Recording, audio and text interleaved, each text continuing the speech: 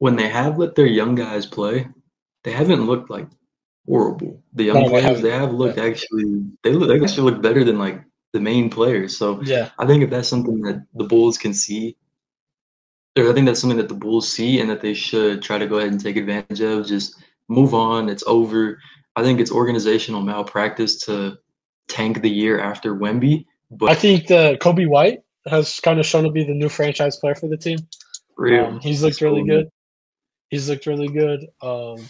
And then, like you said, I think you blow it up.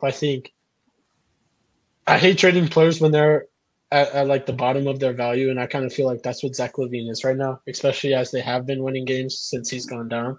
But I think you get rid of him.